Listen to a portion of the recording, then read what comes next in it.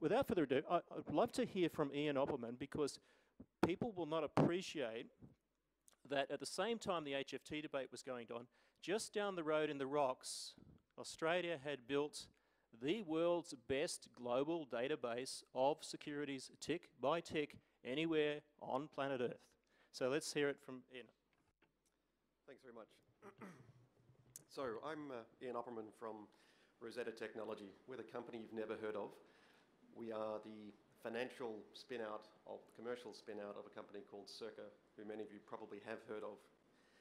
It's interesting, I am going to talk a little bit about data, but I'm a real technology fan, and I believe that once you get into a role or start looking at challenges which are either dull, dirty or dangerous, then robots are a great choice. Once you go beyond the human capacity to respond or the human capacity to understand, then it doesn't matter whether things are trading at millisecond rate or microsecond rate or nanosecond rate. It's all the same. It's far too rapid for us to really intervene and do something about it, at least at the transactional level. Interestingly enough, my wife is a lawyer, in fact a barrister. I realised that when we got married that I would never win another argument, but it hasn't stopped me from having opinions. And one of the things that I argue strongly is that data, well, in the physical world, sunlight's a great disinfectant. In the world, the virtual world, the data-driven world, data itself is a great disinfectant. It's the sort of thing which can really expose, shed real light on some of the darker things that happen. It allows people to understand really what's going on as opposed to what they think is going on. And through my career, before joining Rosetta Technology, I was with CSIFR, Chief of Division, a lot of work in robotics, a lot of work in e-health, a lot of work in e-government, a lot of work looking to bring data-driven decision-making tools, or evidence-based decision-making tools to play. And before that, I was with a company called Nokia. They used to make mobile phones. They don't do that anymore. But I was on the unsexy side of the business, which was the networks business. And one of the things that happened in the networks business is it got a lot of competition. Every single country had more than one major mobile phone operator, and there was incredible pressure to innovate. So what happened is that we developed tools which originally started hypothesizing this is what the network should look like, but we developed tools that actually said, this is what's going on in the network. Pull all the data out of the network. Every single interaction, I have one of the last Nokias for anyone interested. Every single interaction this phone has with the network is something I can capture. Every interaction that I have with this device, I can capture. And I can use that to improve the quality of experience of that customer and how well the phone operates in the network. Then, of course, you can capture every part of the billing side of the network. So that's called the OSS, the Operation Support System. But then some really clever things started to happen in the billing side of the system. And the software behind billing is astronomical. It's huge, many, many, many hundreds of millions of lines of code. Far more than was ever used to launch a space shuttle, for example. And it allows things like this second-by-second billing, rating, charging of users. The network is doing a credit check on you every second to see whether or not your call can keep going for the next second. And that's for prepaid and for postpaid. And that sophistication allows things like the payment systems to happen in the Philippines. In fact, I was with Nokia long enough to actually see that start to happen. And people use phones in really innovative ways. We saw it in India, we saw it in sub-Saharan Africa, we saw it in different parts of Asia. But the whole point really is that you've got these incredibly powerful systems, and when combined, you know every interaction the user has with the phone has with the network, and that user has with the billing system. So that led to something called customer experience management. Take all of that data about every interaction with the network and then flip it on its head and make the user the center, and a whole new world was created where you could actually start to look at who are your highest earners, who are your highest spenders in the network, who are the ones you really wanted to keep, who are the ones that you would afford to churn, where you allocated your precious resources. And through my career, the combining of data has been something which is really powerful. An example from CSIRO in the healthcare system. If you think financial services are complex, you should look at the healthcare system. It's unbelievable. But using data, we're able to predict who was going to walk in the door today, tomorrow, next Tuesday, next October, with what sort of injuries. And you could do that and say there would be 4 people with trip and fall. There'd be someone coming in with a hip problem. You could predict that in 4-hour blocks, quite a long way into the future, by looking at the data for the hospital records itself, and then starting to bring together weather data, information about social events that were going on, information about pollen count. And it was absolutely amazing, the accuracy that you could predict what was going to happen. And the first trial of this happened to be during Schoolies Week, and it was the thing that happens on the Gold Coast with the Logan Hospital. And the results were just amazing in terms of how accurate, what sort of injuries. They wouldn't tell you the person, they wouldn't say it's David's son or daughter. It would say that 3 people will come in the next 4 hours with these sort of injuries. So the power there really was combining different data sets together and doing something which allowed much greater insight to be developed. So during the course of my career, I've learned a couple of things, apart from don't try and win an argument with a barrister. Data is really hard to get. Behind all of these systems, there are lots of different reasons why you can't get access to the data. Linking just the OSS and the BSS systems together was an incredible challenge, which required hundreds of people to work collaboratively to just to link 2 systems which are owned by an operator. There's lots of reasons why you can't do it. One of the examples in the healthcare system is because so many documents are still used to capture data.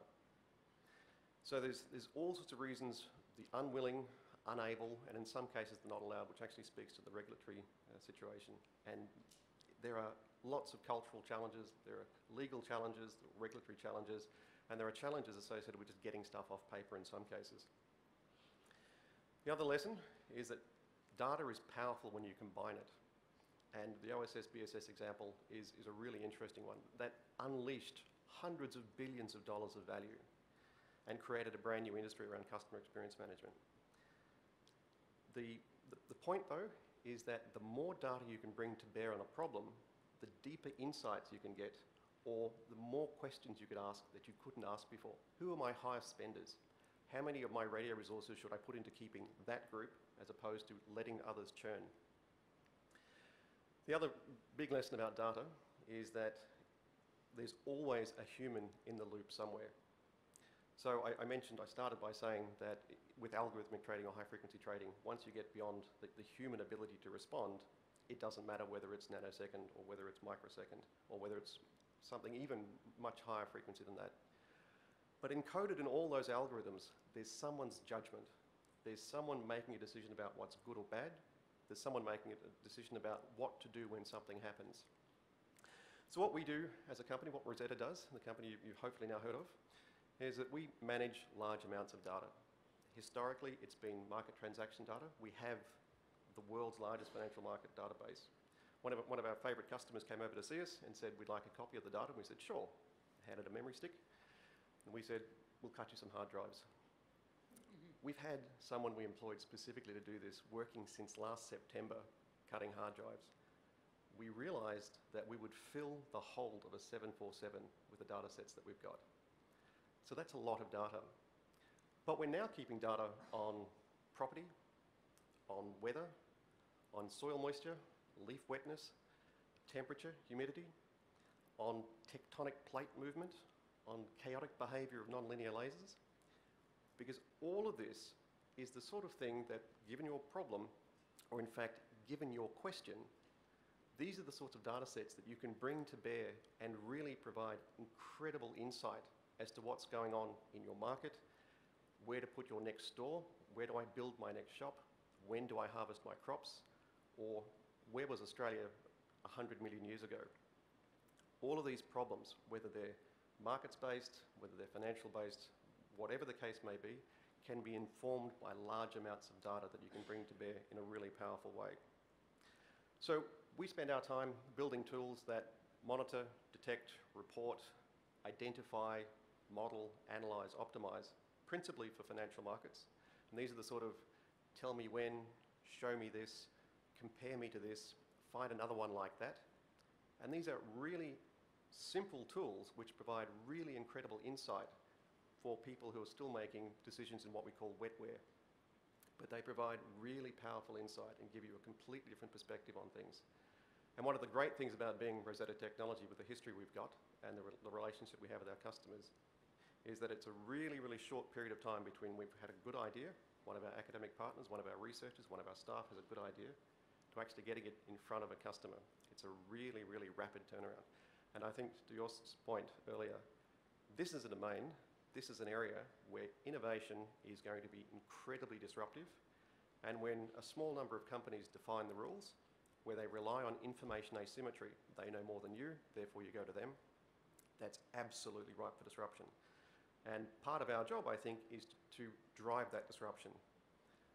We can create some real benefit, but we can also create some public good, because data is as the best disinfectant for people hiding in dark spaces.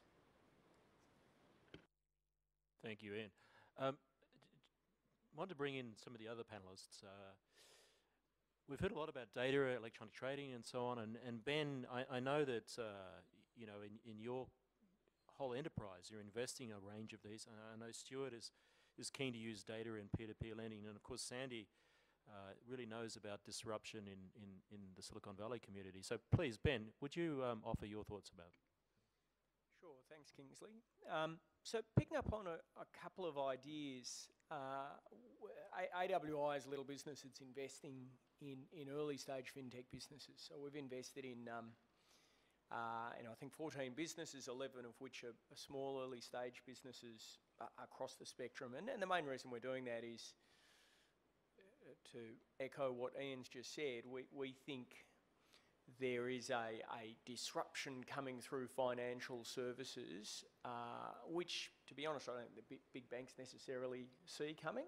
Maybe they do see it, but they're hanging on to what they've got for as long as they can hang on to that, which is going to be tectonic. It really will be much bigger than a lot of people perceive. I also think it'll happen much more quickly than people perceive, albeit that won't necessarily be this year or next year. So it'll take a little bit of time, but when it goes, it'll go with gusto. So, you know, really bluntly, we think if we make a series of smart bets in little businesses in this space, we're half a chance that some of those will end up being very big businesses. There's a couple of themes that permeate the way we're thinking about the space and what we're seeing. The first of those is that a lot of the things we're seeing are about the customer experience. So, and by that I specifically mean the end customer experience. And that's a bit of a change. This idea, everyone's become all very gung-ho about fintech now. Now, half the people didn't know what it meant a year ago, but suddenly it is the business to be in. Now, fintech, financial services technology, has been around forever. A good, clever fintech's been going on, well, Tyro's been doing it for 11 years, and companies well before that have been doing it. It's just it's traditionally been more B2B fintech, you know, service providers to banks. And there's a lot of smart stuff that's going on behind the scenes, and part of the reason big Australian banks make $30 million of profit is they've got very efficient in what they do. As a general rule, not much of that has flowed back to improve pricing and so on to the retail consumer.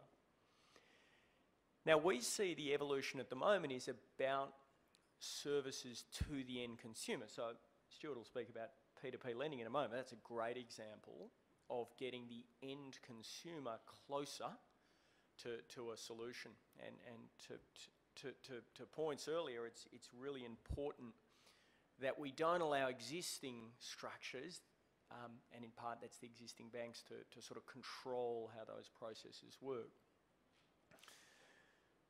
The second theme that I think is important to us is engagement. Now, this is one that Kingsley actually raised in his opening remarks. It's one, I'm probably speaking specifically about wealth, which is a space I know well. And maybe I'll just use an example to sort of give you a sense as to what I'm talking about there. Is within the wealth space, we have a system that's heavily intermediated. So notwithstanding growth of self-managed super, and I'll sort of leave that to the side, we've got a very advisor-led market, and as a general rule, advisors work very hard to make sure that retail consumers depend very heavily on advisors. Now some of the regulation, including the FOFA legislation, regulation, certainly the original principles behind FOFA were great, and I think bipartisan support, I think it's sort of been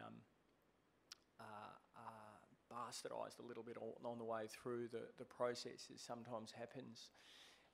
But the concepts behind that are very important.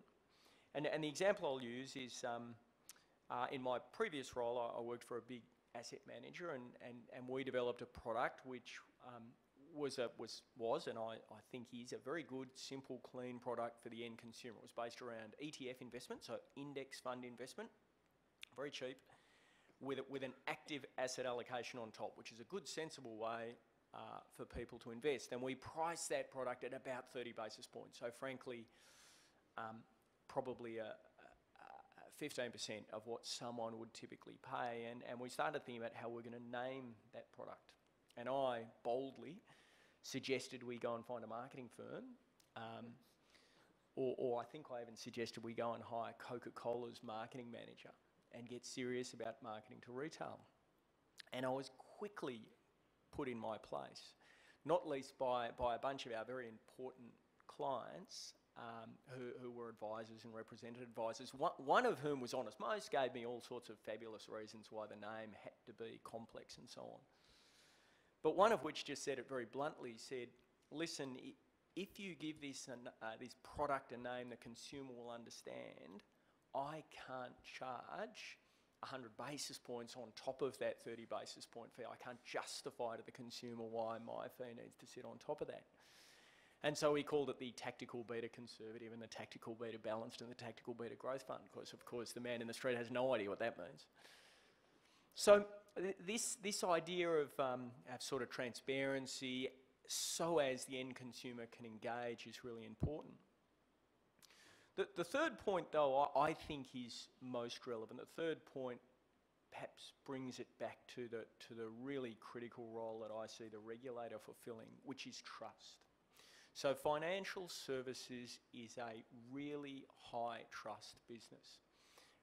Ian talked about his background a little bit on the health side as well. Health is another industry that's very trust orientated, and probably the third one is something like education. Now, it's interesting because those three industries have been slower to be disrupted digitally than have many other industries like media and retail and so forth.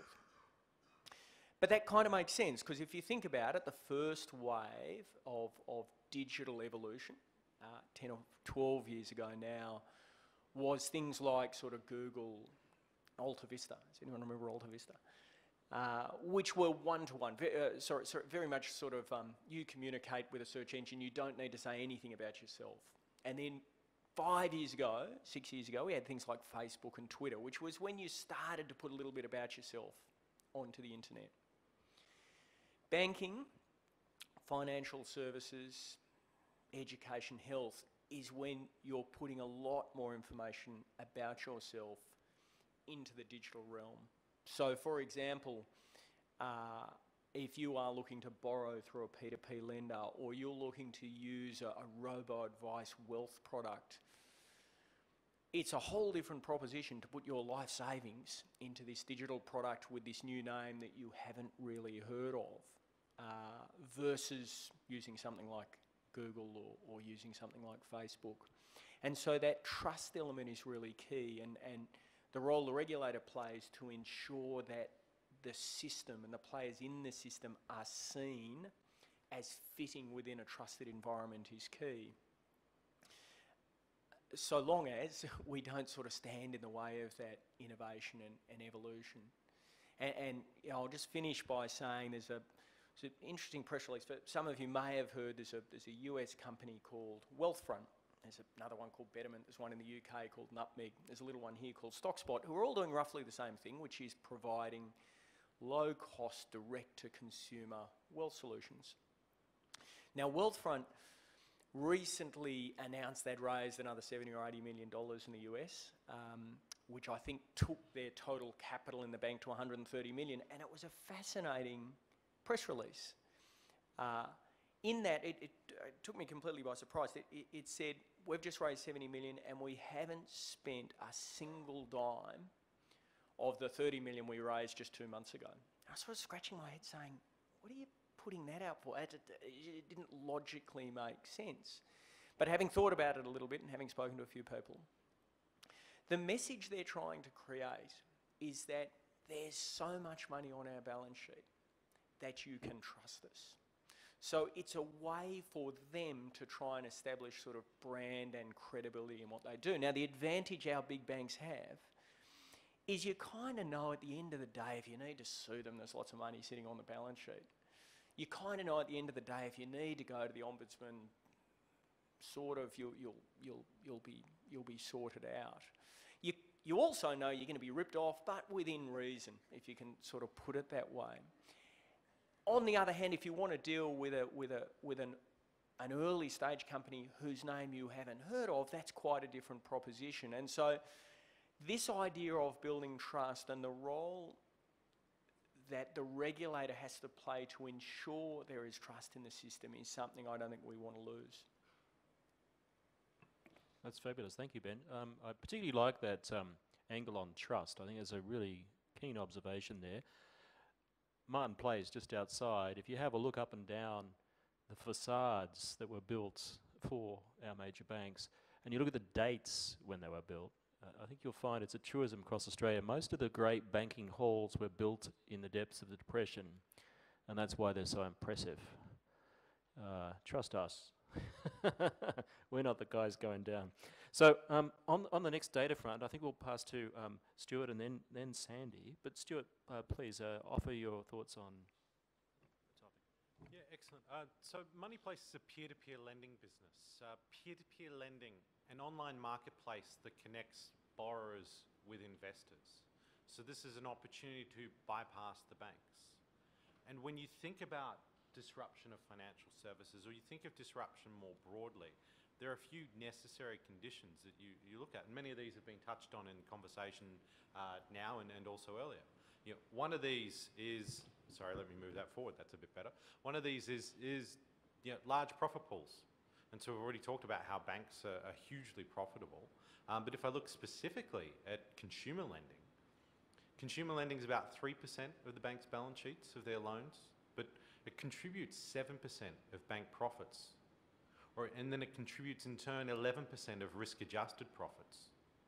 And so this is a massive, massive profit pool that is ripe for disruption. But then you look to other conditions that are necessary. You look for a lack of product innovation.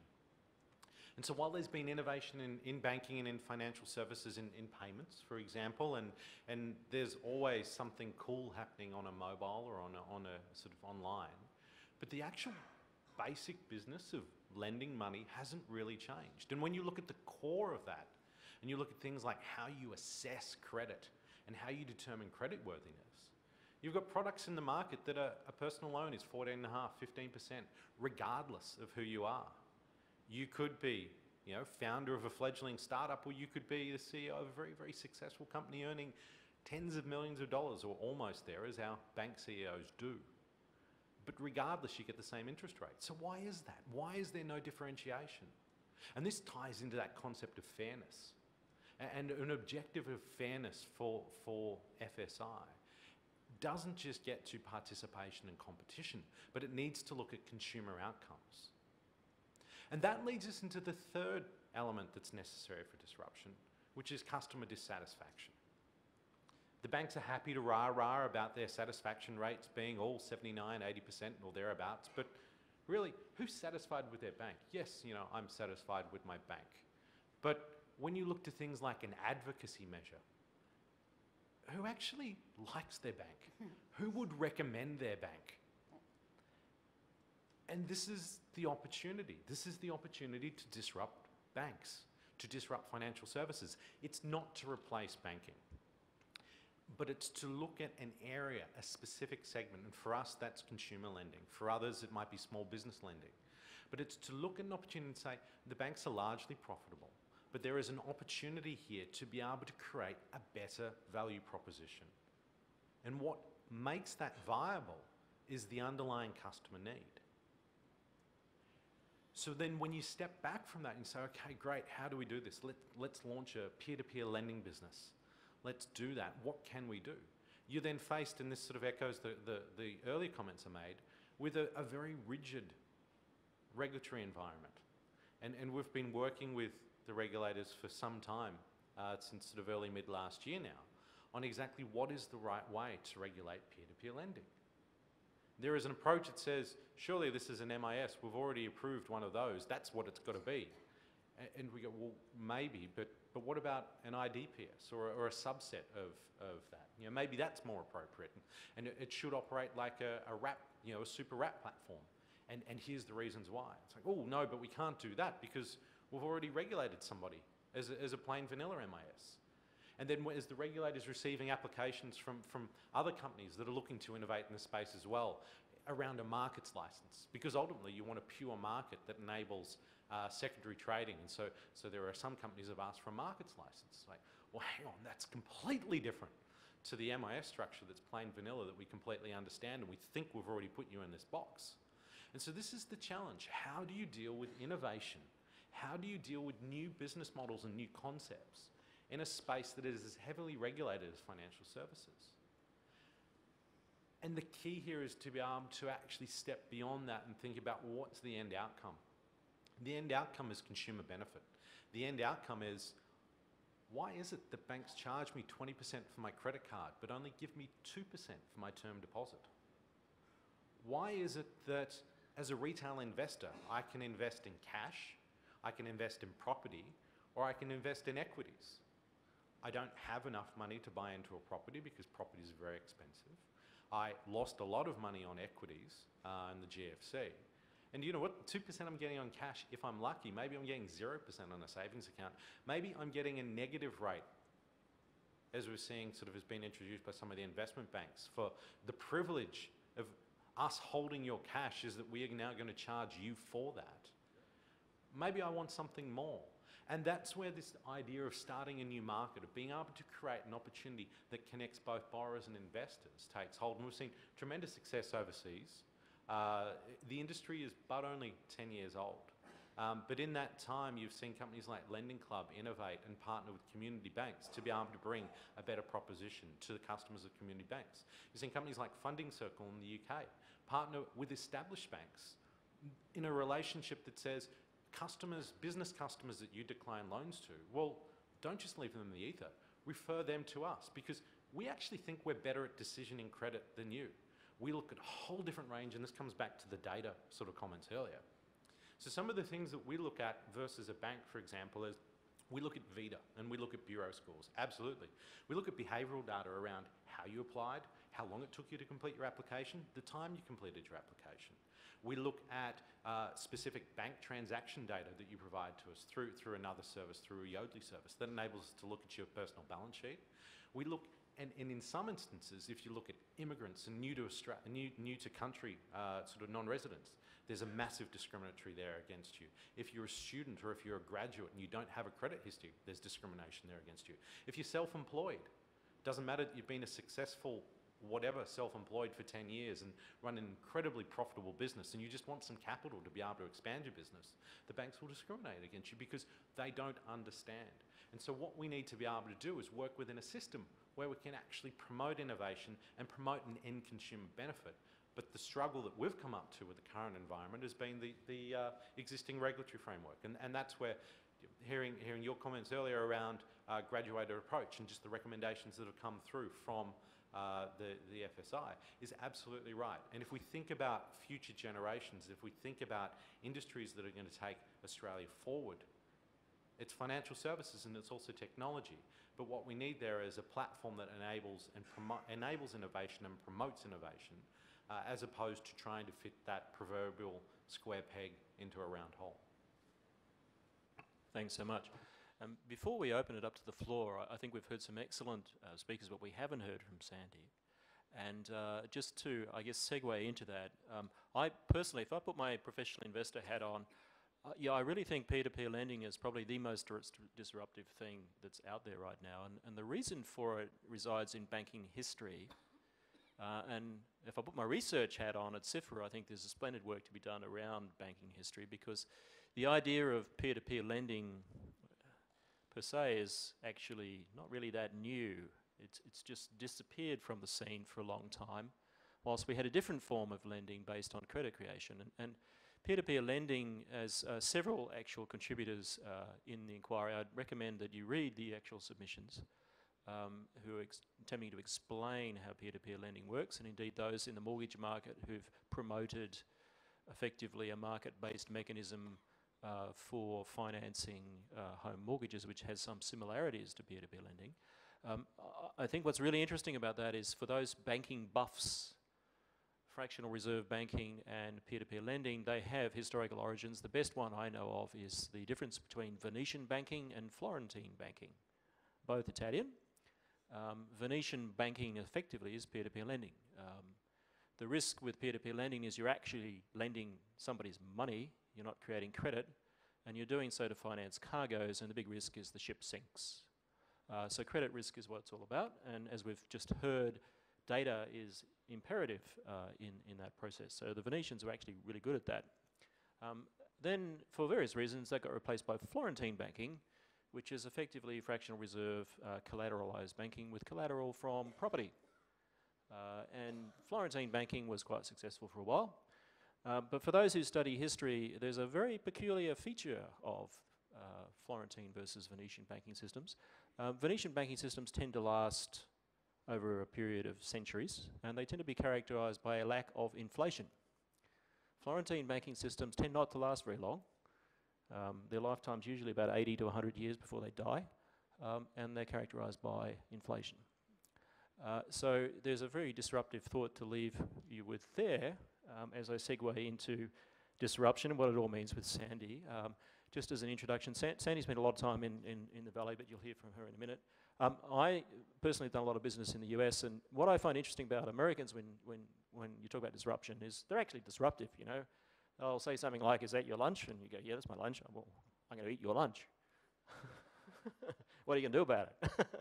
or in the case of the present crop of entrepreneurs in the Valley, they go, "I'm going to go to Mars. Screw you. Let's do it." Now, it might seem like a crazy idea, but disruption is a really powerful force. So over to you, Sandy, to explain when it gets disrupted. Thanks, Kingsley. Yes, I mean it's appropriate to pull up the rear here, because so many of the panelists have deep expertise in either deep legal and transactional and new markets of banking and finance. I, however, have almost no expertise in banking and finance per se, but I do have a whole career's worth of experience in disruptive markets and technology-driven innovation. And I've had that sort of, I've seen that from about 3 different vantage points, which I think is sort of unusual and interesting. The first was, in journalism. I started my career in business journalism and worked with BRW for a number of years, and I was their technology editor, and I was actually so disappointed that I got the technology beat at the time. I nearly turned the job down because I just sort of thought, really? I mean, property and politics was the Australian sort of, thing in business when I started. But I very quickly found that it was the place to be because of the disruptive nature of technology. And not just because of that, but because of how, in actually looking at the transformational aspect of technology, how it actually required touch points with every other activity in an ecosystem. The research, the policy, the startups, just the big ideas and the financing of those big ideas. So I was fortunate to spend a lot of time with a lot of senior global leaders in all of those categories for a number of years. And then I was recruited into venture capital. It was an Australian venture capital company called Allen & Buckridge. It was one of the first venture companies, not the first, but one of the first venture capital companies in Australia that actually really focused on what we call early stage technology. private equity in Australia, M&A activity had always been fairly strong. That there was almost no funding back 15 years ago. It still isn't, actually. It's getting better, but it's still not big. To literally fund Australian technology with global scale and the ability to sort of attack and go for global markets. So I was moved to San Francisco to run and manage Allen & Buckridge office for a few years, and obviously the exposure that I got there from the venture capital side of things was intense. But often what happens in venture capital is you get access to a lot of different sort of new ideas, and you can tend to fall in love with one or two of them, and that's what happened to me. It was a Silicon Valley startup called Intertrust. Speaking of trust, we can go into that a little bit because I think it's a really important point, but it was a digital rights management technology company, had patents out the wazoo. That was all the value of the company was in the patents in the end. But that company, I joined when there was like 40 people. I wasn't a founder or co-founder. I was just, somebody brought in to help run a particular product division. And there was about 40 people. It was incredibly well funded. It went public within 6 months of me joining. The share price, this is .com, by the way. We weren't a .com company. However, we benefited from the .com mania, and we also felt the weight of the chaos of the .com bomb. So we went public, had a market cap of about $8 billion in no time flat, and it was crazyville, because we didn't really have a customer at that point, but we had value. But we were getting there, and we had value in the technology. So in the end, the company was sold for $435 million on the basis of its patent portfolio to a Sony Philips consortium, who effectively buried it pretty well since then. So it was a defensive play from Sony and Philips. So that's my way of saying I have been in the trenches of that. I've been, the cozy and wondrous point of being a commentator and interviewing the global leaders of disruptive companies, from Bill Gates to Andy Grove to Scott Min, all of those companies. And I spent 15 years in Silicon Valley and in Southern California, and recently came back to Australia 2-3 years ago for many, many reasons, family mostly. But one of them was because I felt that, well, I never really left Australia. I mean, it wasn't like I just disappeared for 15 years and never came back. I mean, I was visiting and working closely with a lot of Australians during that time. But I really felt 3-4 years ago that something significant was happening in Australia with regard to openness, entrepreneurship, and innovation activity that I certainly hadn't seen in any of my capacities before, and I got really excited. I mean, I was really excited about it. At the same time, I remember a book came out by George Meglaginas called The Australian Moment. It's a good book, and I sort of read it because it was a crash refresher in modern Australian political history, for one thing. But the thesis of the book was that Australians had been brilliant in a bust, the GFC, and had learnt to use their brains in a boom. And that was George's thesis. And there was the NBN was in play and all of that sort of thing. I thought, this is interesting. Venture capital money's starting to happen.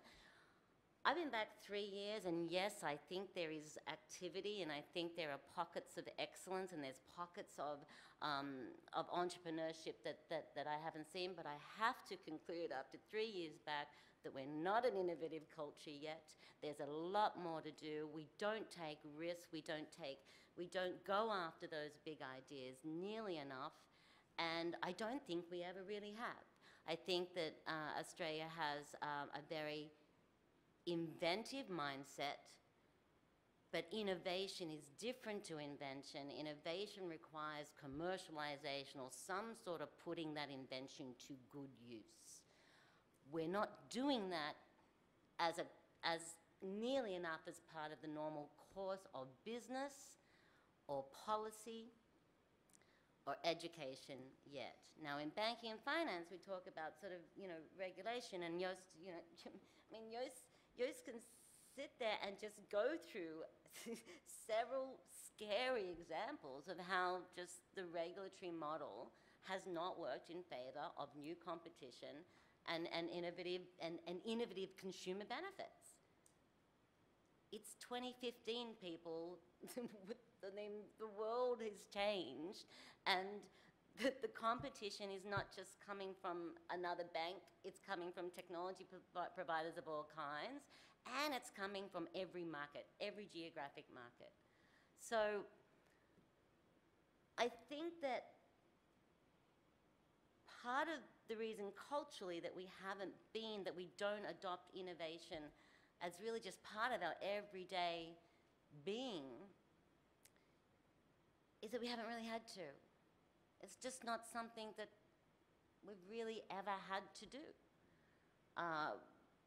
We've been touched by war, but we haven't really been sort of affected by it like an Israel has. And Israel's got one of the most innovative and globally intimidating tech sectors in the world today, which it has built, by the way, in about 25 years, and through policy direction from several successive and different governments. So the consistency of policy throughout 2.5 decades in Israel has made a massive difference in harnessing the intellectual capital of a small nation that is, by the way, incredibly well connected to Silicon Valley and New York, to the East Coast. So again, that global mindset.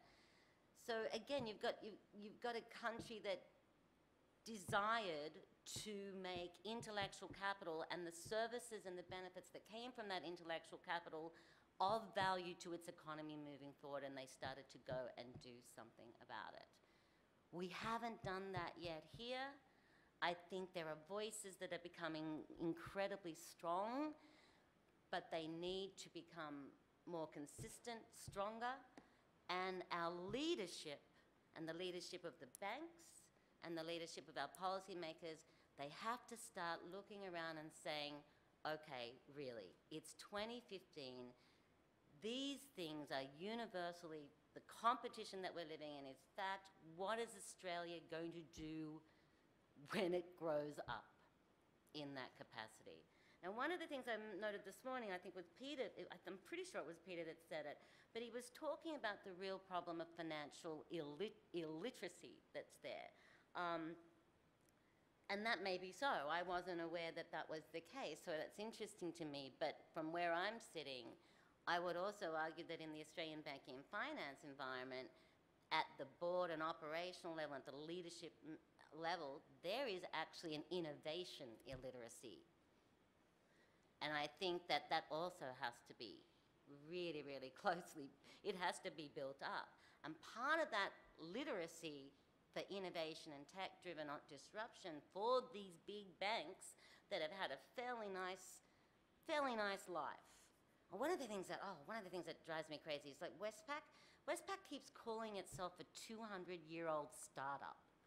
I mean, it keeps saying that with a straight face. I just don't know how it can, if you're a 200-year-old startup, then you're not a startup. But what I'm saying is that the literacy that the banks can get is increasingly coming from the disruptive startup classes. That's how they can get it, by engaging with them, by opening up to them. It's got to start happening, otherwise, as Joost says, and I couldn't agree more. I mean, Joost said, I think in 2004 you thought we were ahead of the game in sort of a regulatory open model, and just in 10 years, we're now lagging behind. We're lagging behind in a lot of that sort of technology, innovation, disruption, any sort of comparative global study. We are dropping several points. I'd love to hear more from the panel about how do we move forward to make innovation and competitiveness rather than, we're not negating safety and security, but we've gone too far one way. We really have to decide what is innovation, what is tech-driven disruption, how is it hitting us, how fast is it hitting us, and it's not just about whether we're competing with each other here. We're competing with the world, and it's coming down the pike in a big, big, fast way. So it. Jost? Well, I can't resist, Sandy, you commented on the illiteracy of the Australian consumer. Now, I'm really very passionate about it. It is the responsibility of the banks to market safe products. It's not the responsibility of the consumer. Okay, the BMW is responsible for a safe car, not me when I buy it. So the ownership for security is only with the banks, not with the consumer. It's scandalizing how we have abused the fact that a pharmacist is a pharmacist and not a financial specialist. Our customers, we owe them safe products. As much as I want to reiterate, to be a good, honest corporate citizen is a responsibility of the banks. It's not a responsibility of regulators catching them. So we have to kind of think about what our responsibilities are in the community. It's safe products and responsible conduct, and we are missing big. Just sort of following on from that, I can think of 30 billion reasons why the banks want to maintain the status quo. And that gets to the profit motive. And that's not to say that as a startup we're not profit motivated, but when you look at sort of your comments there, it's not just about the banks and the underlying products. It's the incentives that exist within the system. So why is it that a car dealer makes more money out of the financing of the motor vehicle than they do out of the actual sale of the vehicle itself? Why is it that I can walk into JB and say, I'd like to buy that MacBook, but I don't have $2,000. What can you do for me? How about $60 a week? Okay, that sounds great. I can afford $60 a week. But hang on, after a year, that's $3,000. And then there's a balloon of $1,000 at the end for me to be able to buy the MacBook. So it's this issue with financial literacy, but it's actually the incentives that exist within the system and the predatory behavior that exists either overtly or covertly that's taking advantage of a consumer that's not aware. And that's on all participants.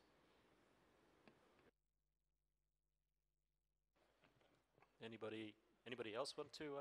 Oh, Kingsley, Belinda. I was going to say, I mean, the predatory behaviour is an interesting thought. We've had a few themes. We talked about trust, and trust seems to be as between an individual supplier.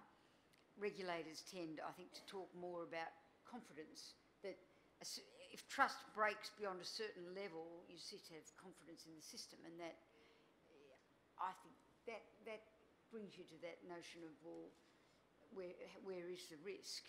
So the third thing we've talked about is risk. There's a heap of risk aversion in the system,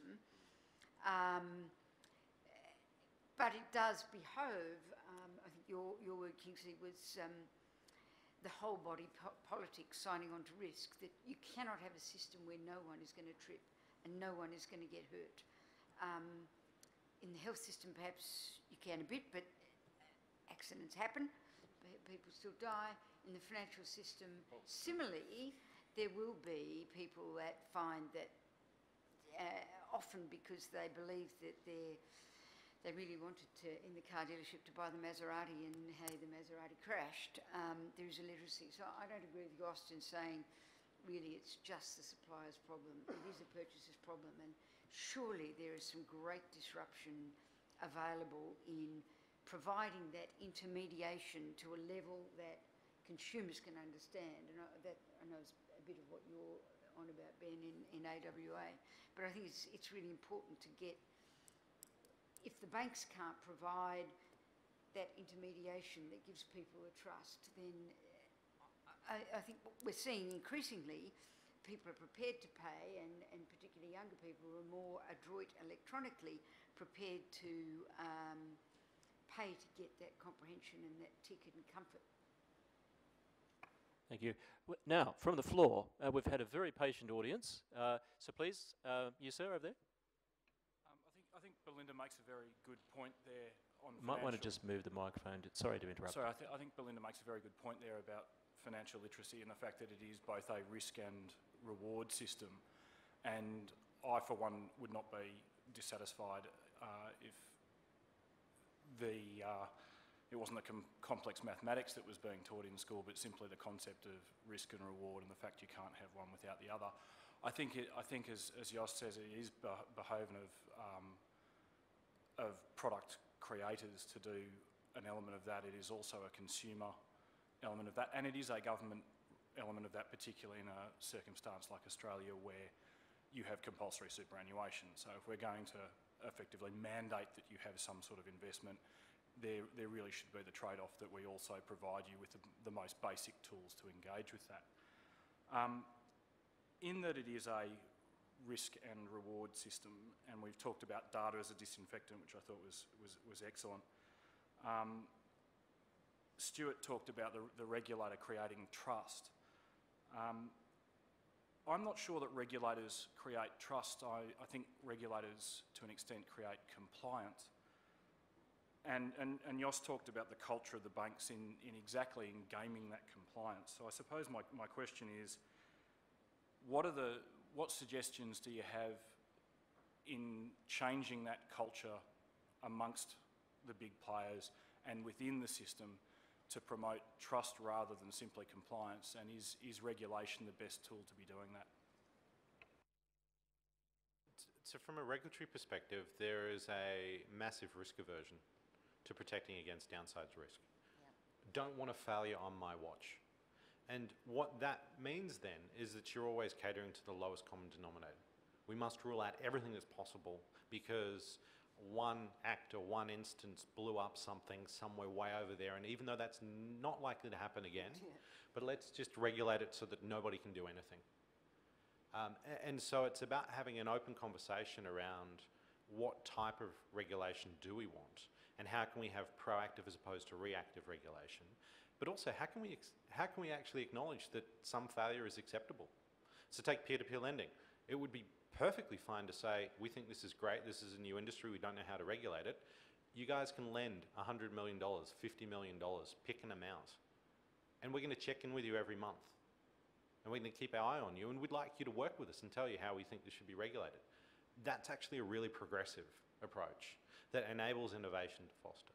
And then in terms of how is it that you then sort of adhere compliance on that, you ensure that compliance is wielded with a stick. So you must penalise bad actors. You must penalise people who are taking advantage. Jos? Well, I'm far from claiming to be a specialist, but the first thing that comes to my mind is we had very gratifying experience with the Australian Prudential Regulator, because there they said, this is our legitimate outcome that we want, but we let you, an innovative new company, choose the way how you deliver the outcome. So smart regulation that is concentrated on outcomes seems for me to be best practice. Take the example of the interchange. I mean, I heard the Reserve Bank saying what we want is a 50 basis points cap, and we don't want you to game around. And so how that technically works, I refer to the lawyers. I do not know. It's a complicated stuff. I mean, across the globe, everybody is competing on regulatory excellency. That's one of the major competition fields. So another thing that is very dear to my heart is, so this makes a little bit the difference between just complying by the letter versus by the outcome. The other one is, I'm just appalled by self-funding litigations and get-away culture, which is nurtured because I think the regulatory and legal framework doesn't have enough teeth here.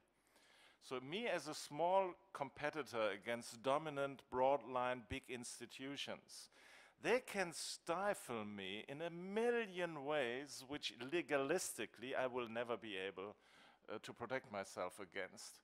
I mean, this is unreal, but I would like to have a significant risk perception in the bank institution that if they overplay their game, this is going to hurt the bank institution and the careers in the bank institution. And I'm not trusting that ACCC and ASIC have the large institutions are not impressed enough by the risk that they engage with as they misbehave. The only one I think that is highly respected is APRA. But APRA can medicate easily significant pain. That seems, for me, a good explanation why they are so respected.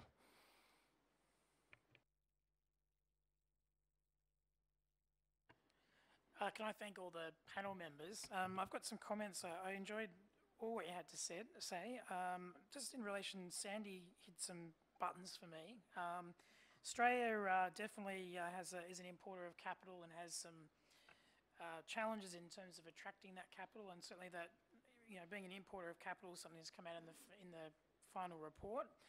I think some of the issues in terms of when you think about innovation in Australia, it's to do with regulatory or political risk. That you take super, for example, and there's some change to super in every single budget every year without fail. Sometimes there seems to be a lack of willingness by our politicians to take appropriate risks, and one example, which is outside of the finance industry directly, is the nuclear question, but that hits other buttons for people. I think as well, university culture and research, that government programs need to be much more significantly tied to commercialisation of work, and we just don't. We certainly have a high quality academic group of institutions, but we don't necessarily cater as well as, say, US universities or Israeli universities in terms of innovation. You mentioned about, actually, you mentioned since 2004, we've had 5 prime ministers since that time. That's a problem. And just to sum up on the last thing is, I think the tax white paper's coming, but the taxation structure and the political system with which policies do and don't get implemented, I think, are a major stifling of innovation in Australia. And I know that this is a financial regulatory issue, but I don't think that we can't consider it holistically. I think, I mean, there's so many things there, but I'll try to try to encapsulate it. Definitely the quality of intellectual capital in our university system is very strong. Where we're woefully not good, I mean, we're woeful, is the collaboration between, the commercialisation of university research, but also the collaboration between universities and industry to solve a problem and to go after a market. So that is a very big deal. It's being talked about more and more lately.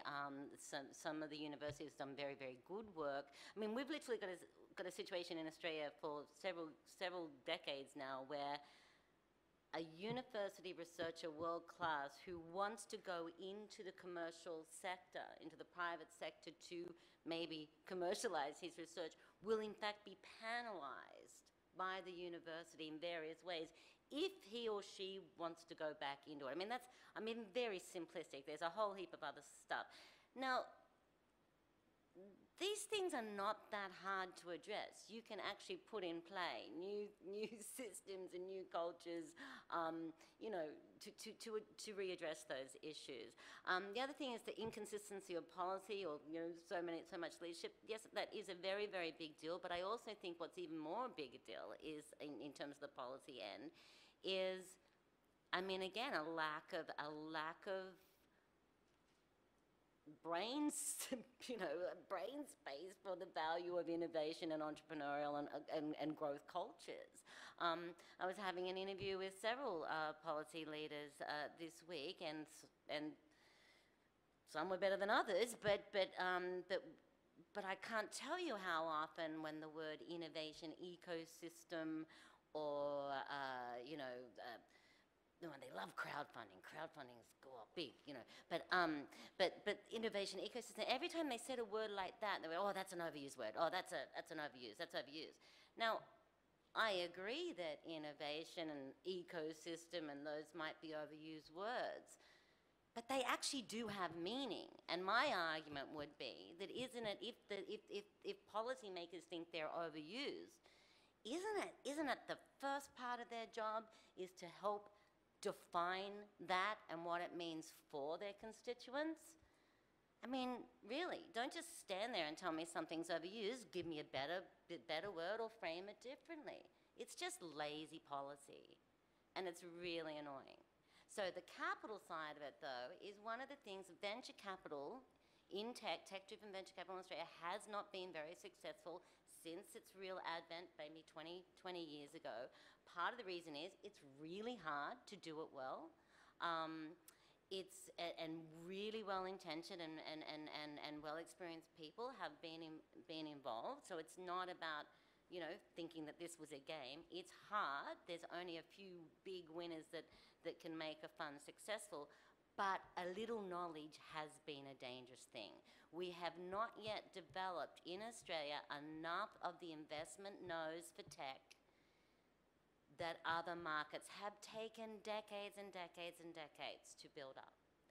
So we've really got to start focusing on what we know and what we don't know, and know how to partner and reach out to other markets and other fields of expertise, and not think we can just do it all homegrown it here in our own little way. It's got to be collaborative, and it's got to be built over time, and it requires consistent leadership and consistent policy settings to do that. Just going to add just a clarification. I agree entirely. What we do really well in Australia, although we could still do better, is the medical sciences area is really well looked after in terms of academic and commercialisation. I'll disclose I'm a finance professor, but certainly when it comes to business, and this is a financial system inquiry, there's a lot of, there's 40% of the economy is the banking financial services sector. I mean, it's a significant part of our economic value add, yet government significantly underfunds innovation, commercialisation in the financial business context. That's just a comment. Yeah, no, I agree. That's great. So I'm going to crave your indulgence with maybe an extra 5 minutes because we did start late before going to lunch. But we have a remaining task to complete before we sum up. And that is, of course, the recommendations, which we haven't touched yet. You know, this is in the grand tradition of any university student crammed before the exam. And what I aim to do here is do this Malcolm Gladwell blink fashion. So what I'm going to do for everybody in the room is I'm simply going to read verbatim what the actual recommendation is, and then I want your quick reaction, and it's really first come, first served to the microphone in terms of what you want to say as an impression about that particular recommendation. So that's the rules, and we'll get through this quite quickly. So the first one, I'm going to actually read these out for you. Everybody, just to help folks, they're up there? They are up there. Yeah. They're kind of up there. Yes, we're just doing the innovation ones. We're not going to do all 44. I'm going to have to contain myself about the first recommendation because I think it mentions the word committee. I know. I was worried about that too. But here we go. All right. So is everyone comfortable with this? Yeah? So if you're on a table, you're going to have to grab that microphone, so don't have it too far. You guys over there, I think you should move the microphone closer to where you are. Okay, here we go. All right, so first one, collaboration to enable innovation, establish a permanent public-private sector collaborative committee. The, quote, innovation collaboration to facilitate financial system innovation and enable timely and coordinated policy and regulatory responses. So, who's our... Right idea, just don't let it drag on, let it be outcome focused. Not only that, but intent is good, but these things really depend on who's on that committee, what do they know, and how diversified, what is the diversified skill set? Does that skill set, it doesn't matter if you've got collaboration between a bunch of people who think exactly the same. CEOs of the 4 banks. Right, exactly. From the floor now, quick. Anybody? No? Okay. Well, blink on then. Digital identity. Develop a national strategy for a federated style. Federated. Let me put emphasis on that word. This is not any ordinary. This is a federated style model of trusted digital identities. Yeah. But people like that? I got nods. Yeah, okay. People like that one. Clearer graduated payments regulation. This one's a doozy. Enhance graduation of retail payments regulation by clarifying thresholds for regulation by the Australian Securities and Investment Commission, that'd be ASIC, the Australian Prudential Regulation Authority, that'd be APRA, strengthen consumer protection by mandating the e-payments code, introduce a separate prudential regime with 2 tiers for purchase payment facilities. A lot going on there. That's absolutely a must. Unfortunately, we were backtracking there because we had a specialized regime that was just canned effective 1st of January 2015. There has to be, you can play around. Then there has to be, you can develop the model up to certain risk that you inject into the system. And then you are regulated as a special institution, then you are regulated as a general institution. I mean, it's absolutely clear and staring at me, because the same regulatory weight cannot hit you or me. We had a different phase and we inject different risk. So it's obviously, it's staring at me. I'm perplexed why we go backwards on it. I don't understand.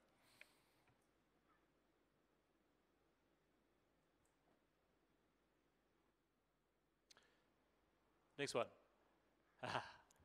Interchange fees and customer surcharging. This is tiny print. Improve interchange fee regulation by clarifying thresholds for when they apply, broadening the range of fees and payments they apply to, and lowering interchange fees. Improve surcharging regulation by expanding its application and ensuring customers using lower cost payment methods cannot be over surcharged by allowing more prescriptive limits on surcharging. This is an obvious other non-brainer. There is huge political dividend in it. I explained the abuse of the interchange system that has to end because it penalizes small, medium enterprises and low-income Australians. The whole surcharging debate is the most vexing aspect of the retail payment system. Everybody has, no, this is a wrong English word, with it.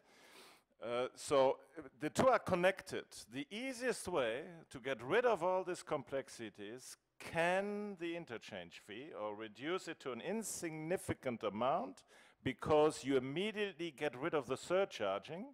The surcharging is merely the reversing of the abuse interchange fee.